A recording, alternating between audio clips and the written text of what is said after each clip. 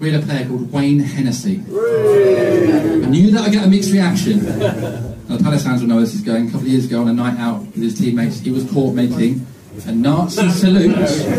And what a normal player at a normal club would have done is said, I am so sorry. I was trying to be funny. I've made a huge mistake. I've offended loads of people. I'd like to apologise unreservedly. I'd like to make a donation to charity and work on being a better person.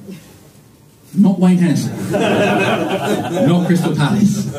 Because when Wayne was asked, Wayne, why did you do a Nazi salute on the team night out? His genuine response was, what's a Nazi? And it got to the point where Roy Hodgson, who was our manager at the time, one of the most respected managers in world football, has coached in 10 different countries, speaks 7 different languages, and literally used to read Russian literature on the bus to away games, was forced in a press conference to say, well, the thing about Wayne is, Wayne's just desperate to learn about Nazis.